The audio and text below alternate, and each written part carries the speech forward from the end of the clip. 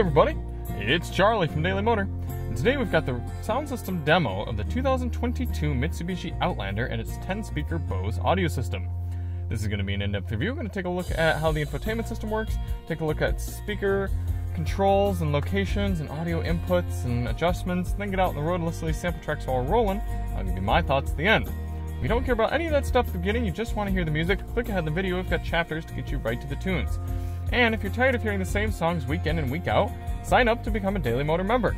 There you can hear custom tracks that we record kind of behind the scenes, requested by members. So if you want to see that and support the channel, sign up from the link below. Before we get started, let's hop out and take a look at it. Really just a Nissan Rogue with Mitsubishi badges, but it's doing its best. It was maybe a little bit hard on it initially, but there have been certain things that I've come to like. These 20-inch wheels are not one of them. If you do want to see more on the Outlander, check the links in the description. We ran a highway fuel economy test where it didn't do too bad. And then we're going to do a DM test drive as well after Alyssa and I drive it for over 1,000 miles. We're going to have plenty of seat time in here. Now, we always do this test with lossless, uncompressed WAV files on a USB stick plugged directly into the system and high-quality Roland binaural microphones in both of my ears, giving you the most realistic audio system demo on YouTube. We also do the test with the sound settings set to their factory defaults, so let's take a look at those now. Pretty standard infotainment here. It is Nissan's system, but kind of reskinned with Mitsubishi's color scheme, if you will. You can go to the menu, and you've got kind of this home menu that, again, is, if you're familiar with Nissan systems, looks very similar. Audio, settings, sound. You got treble, bass, front, rear, left, right fader, and balance, and a speed compensated volume adjustment. So let's go through treble and bass.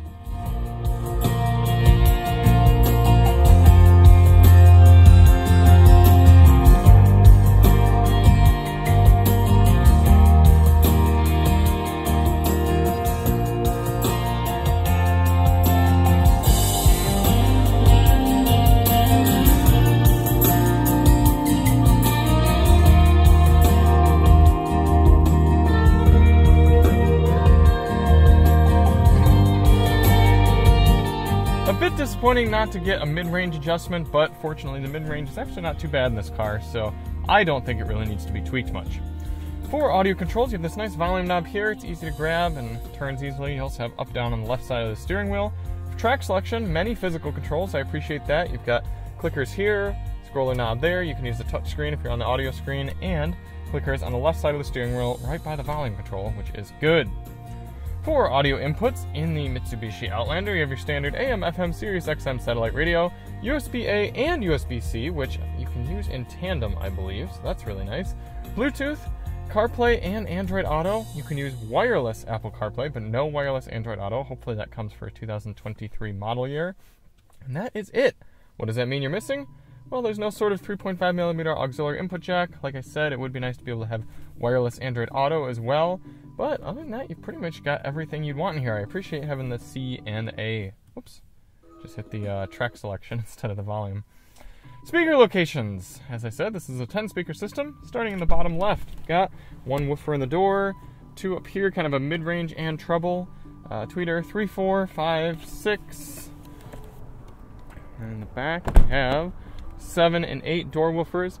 And this is kind of weird because it's a 10-speaker system, but the only speaker location left is the subwoofer.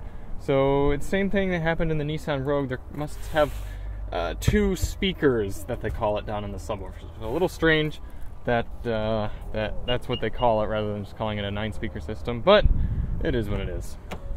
Apple CarPlay and Android Auto demos. Let's actually start off with Android Auto. Here we go, Android Auto coming up. This is kind of your home screen. And then you have YouTube Music right here, although I don't have any YouTube Music items loaded up on my burner phone. Settings, right there. And then your Google Maps. So you can see it does come up pretty well. Resolution's okay. Responsiveness is pretty good. And that's that. How about Apple CarPlay? Very easy to just press the little CarPlay button here, and hopefully it should load up and give me wireless CarPlay. There we go, there's CarPlay coming up. Here's your home screen. A little bit of a strange aspect ratio, but it's all fitting in there. There's your app screen, phone, Amazon Music, decently responsive, and there's Waze. Alright, so let's get this stuff put away and get out on the road.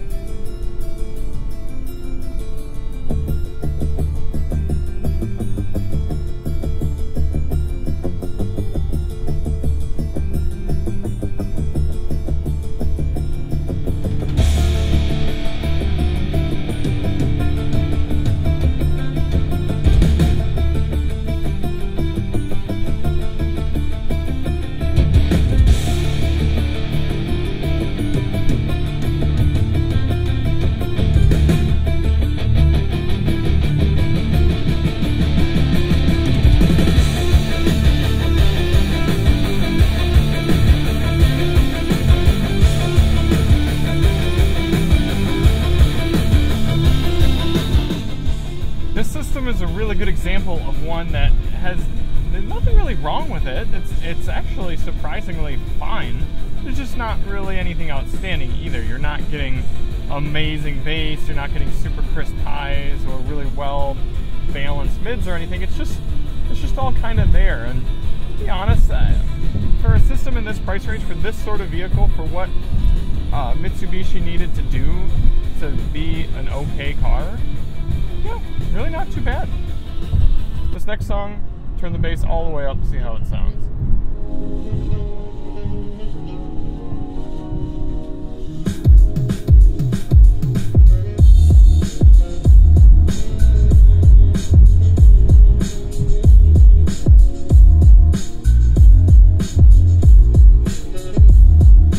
Alright, so I'm getting some mirror shakage. Really not too bad bass either. It's not vibrating my soul, but yeah, for this type of vehicle, not bad.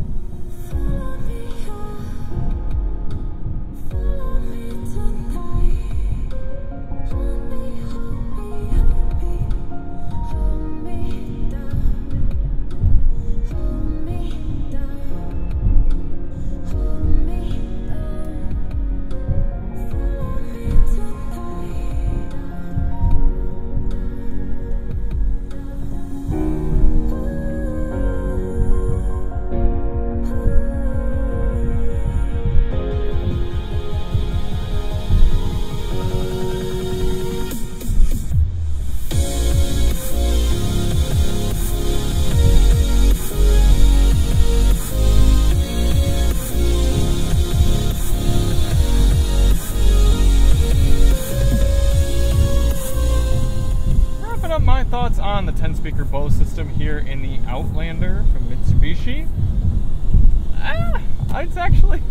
It really isn't too bad. I know I keep kind of coming back to that phrase, but initial listening, you're kind of like, ooh, this isn't going to be great. But you turn up a little bit more complex music, some rock, some hip hop, some classical, and you're like, okay, I guess for this price of vehicle, for this kind of vehicle, I'm not too disappointed. So I'm on the fence whether to give it a B or a C. I think it's only fair objectively to give it a C, but we're talking C+, and that's objective, like all cars we test. This would be about a C+ in sound rating, but subjectively speaking, for this category of vehicle and this price point around 40 grand, it's a B. It really doesn't sound too bad, and I do appreciate the ease of use of the system. It is a little bit dated looking, but it works well. And it's got a good amount of inputs. I would like to see wireless Android Auto, but I'm sure that's just a model year away or so. So, all things considered, not too bad here in the Outlander with Bose. Thank you all so much for watching. If you do want to see more on the Outlander, check the link in the description. We're actually getting pretty darn good fuel economy results, so you'll want to tune into the fuel economy test for that. We'll have a DM test drive as well, and we'll see you on the next one. I'm Charlie from Daily Motor, and as always, drive on.